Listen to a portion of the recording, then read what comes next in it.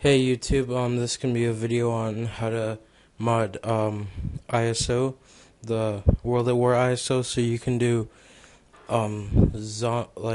God mode, no clip, drop weapons, and all this other shit. Okay, what you're gonna need is first of all is the Call of Duty World at War file, and the parts are gonna be in the description. And then what you want to do is right click and then extract files, and then it'll open up, and then it'll have two files right here, the .dvd file, which is 1 kilobyte, and the actual ISO, which is 7.6 gigs. Okay, and what else you're gonna need is img burn, wx360, abgx360, code post, Nazi Zombie, Prototype, and common.ff, which will always also be in the description. Okay, first what you want to do is open up WX360.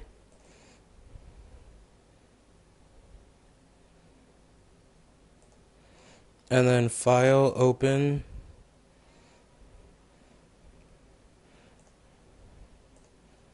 Go find your file. One sec.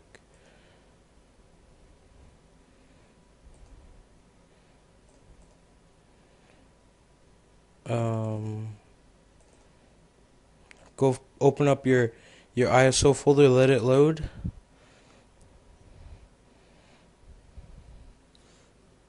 Now you have to find default.xex. Right click, then extract file. Extract it to your desktop.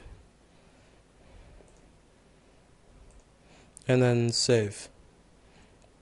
Now what you're gonna want to do is go to codepost.gfx.ff, and then right click, replace file. Go to your desktop where you have, or wherever you have your file, and replace it with the one that you have.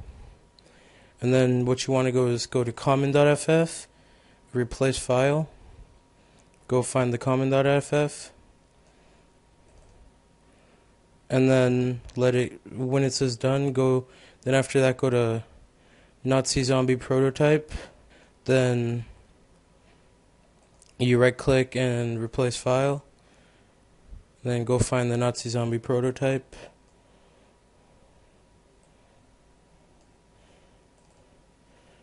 And then let it go till it says done.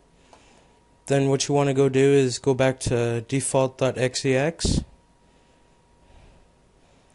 and press replace file, and then go to the file that you have on your desktop that you already extracted. The one that you extracted to your desktop, go get that one, the default.xex. Let me find it right there. Wait till it says done, and then just close that.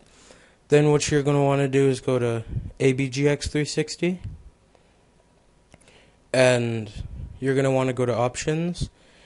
Make sure they're all these are checked. Check / create DVD file. Check stealth. Verify if stealth passes. Use colors.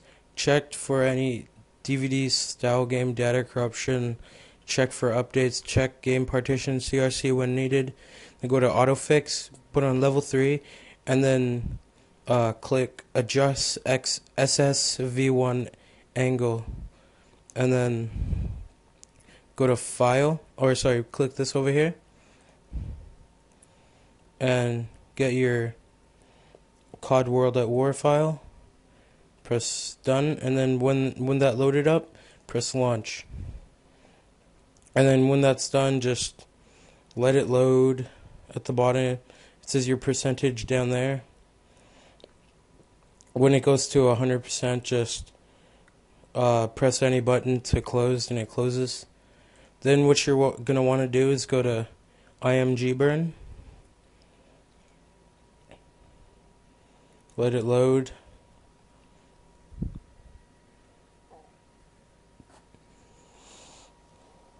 Man, sorry about that, but my computer's like really slow.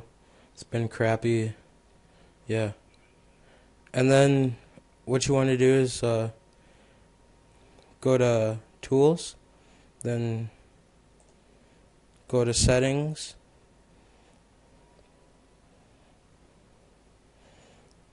You have to go to Right. Make sure all this is the same.